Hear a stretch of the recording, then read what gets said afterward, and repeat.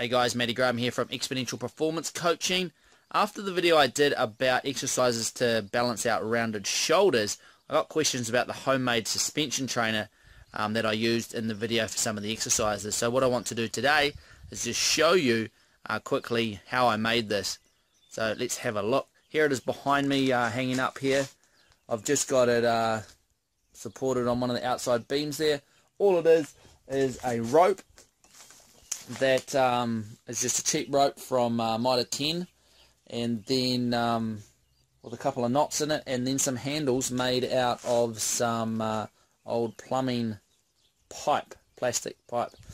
I got those from the recycling centre actually for free. They just gave them to me. So here it is in a nutshell. We've got our two handles there. I've doubled the rope over. This here is just a piece of rope I had lying around. I've doubled it up because it's not overly strong rope, but you could use some webbing or some straps or something like that instead. In here I've just tied a bowline knot. If you Google how to tie a bowline, it'll easily tell you. And that makes one handle. Then it loops around. This handle here is just on a running adjustment, and what I've done up here is tied an adjustable slip knot. That there is a sort of prusik knot used for climbing. You can slide it to adjust the length and it will grip and it won't slide again. So there it is.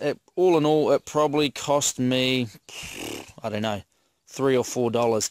So you can make your own TRX sort of setup at home for very, very cheap. I've strung mine up on an outside post. You could do it from an exposed beam in a garage, rig up a couple of hooks or whatever it might be, but there's not really any excuses. This is a fantastic piece of equipment that you can use to do a lot of different exercises. So there you have it. If you've got any questions, let me know. Give me a thumbs up below if you are going to make your own TRX system.